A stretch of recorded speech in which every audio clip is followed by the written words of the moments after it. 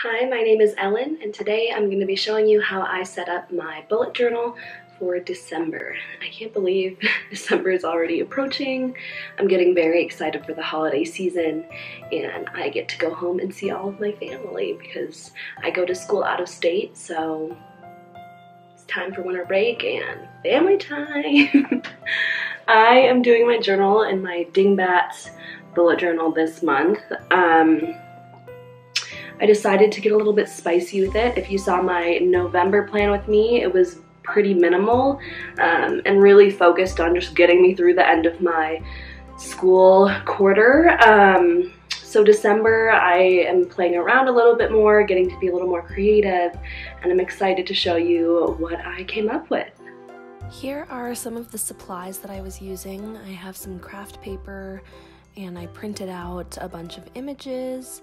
I have free color printing at my school, which is really nice. It's new this year.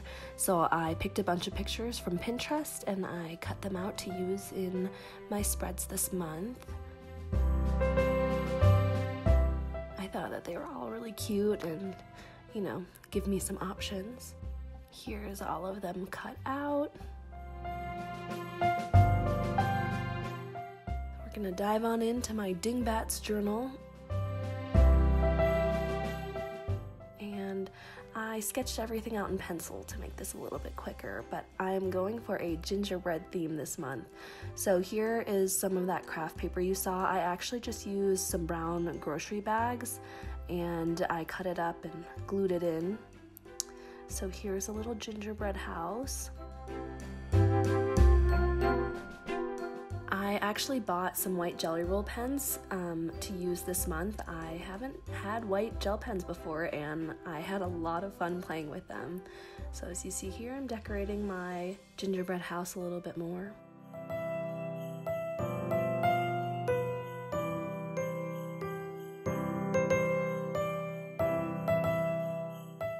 And now I'm going to add on the page opposite some of those pictures I printed out.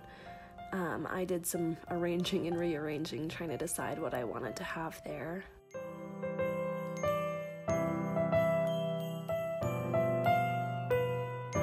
There's a lot of gluing going on in this month's spreads.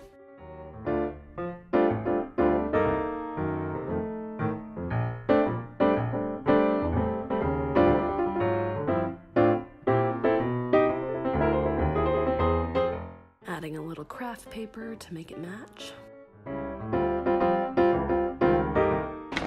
Ooh, that is a satisfying noise, huh?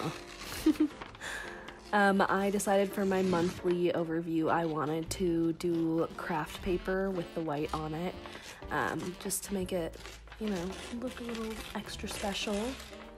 So I ripped out about the right size and I tweaked it as needed, and then I split it across the two pages. So I put 5 days on one side and 2 days on the other.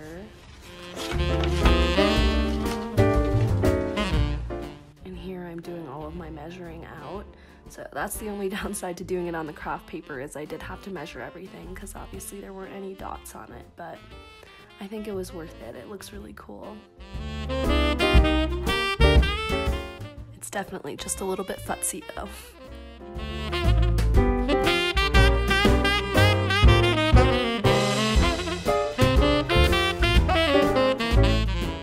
Here I'm adding the days of the week. I always like to put a little sun for Sunday. And adding all of the numbers as well.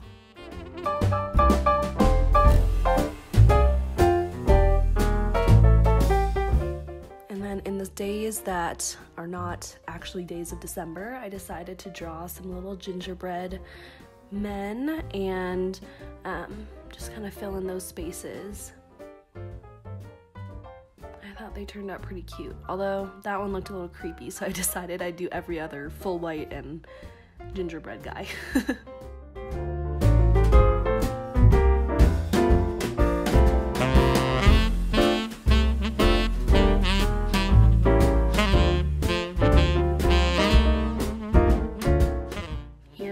All the glue. There you can see this is a King Soopers bag I was using, and we're sticking that down. I will say that because of all of the glue, it made the page a little bit weird, so if that's something that would bother you, I would suggest maybe just taping this down if you want to do the same, so that it's not like weird and wrinkly on the other side, I guess.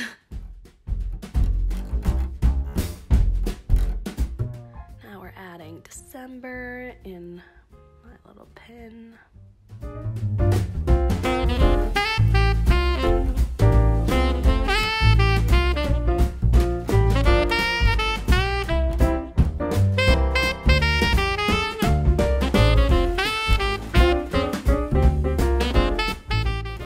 And then I decided, because there was only 2 days of the week on one side, there was a good amount of extra space and I wanted to add something.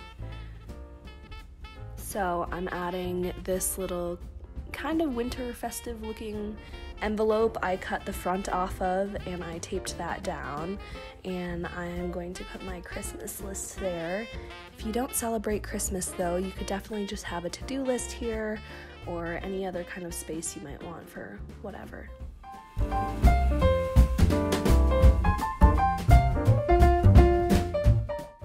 Now this is my gratitude page. I decided that being the season of giving, I wanted to do a gratitude page. And here I am numbering all of the days of the month so that I can have a space for every day. And the other side of this 2-page spread is going to be memories. I've done memories pages in the past and I think they're really fun. Here I'm adding in a gingerbread craft paper YouTube button and setting up my YouTube planning schedule. So I'm drawing out a smaller calendar of the month so that I can put in when I'm planning to post different videos. I accidentally drew too much. And then below I'm putting down some of the steps in my process of making videos so that I can check off when I've done different parts of it. So I check when I've filmed, done my rough edit, and the intro, outro, music, text, and some other things as well. I'm picking out some more pictures again. I picked out Charlie Brown and some Christmas lights, so we're gonna tape those down. The maker of Peanuts actually went to my high school, so I have a special place in my heart for that. This is some washi tape I thought went well with it as well. I actually got the washi tape in Taiwan, where I studied abroad.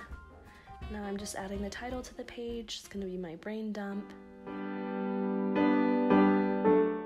Here I'm adding a little craft paper for the header of this page because I wanted to keep doing more of that. This is kind of my Christmas gift and stocking planning page. So I'm gluing down a bunch of little stockings that I cut out. I cut out 14 because my extended family comes for Christmas and we will have 14 stockings this year. So I'm just gonna keep track of different things I'm planning to get. I do some of the shopping for my mom. And then on this side, it's my gift tracker, so I'll keep track of who I'm buying for, what I'm thinking, and the price, and if I've bought it and if I've wrapped it.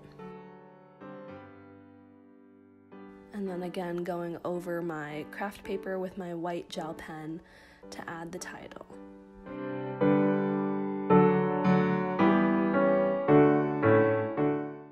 Onto my weekly spread, I'm doing a little calendar and I wanted to add more craft paper again. So to highlight which week we are on, I did that on craft paper, and then I made a little section that says notes, and that is on craft paper as well. So we're gluing those pieces down. And then I'm writing in the rest of the days of the month. And here's kind of a view of what that is. I put a little habit tracker at the bottom, and then on the other page I'm adding a little bit of decoration, doing like a cookie sheet with some gingerbread people that I cut out and will glue down to their cookie sheet.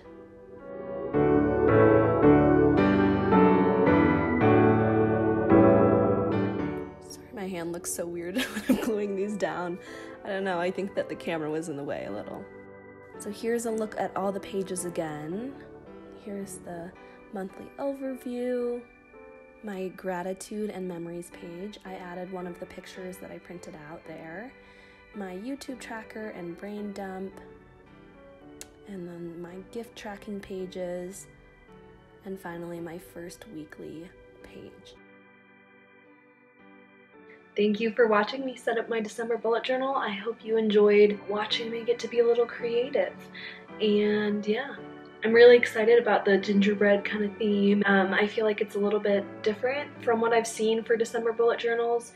It's not necessarily holiday specific, like, you know, it's not just Christmas. I definitely skewed my spreads Christmas-wise because that is what my family celebrates, but of course you can always customize it to what you need. If you liked this video, give it a thumbs up. If you really liked it, subscribe, and I'll see you in the next video. Bye!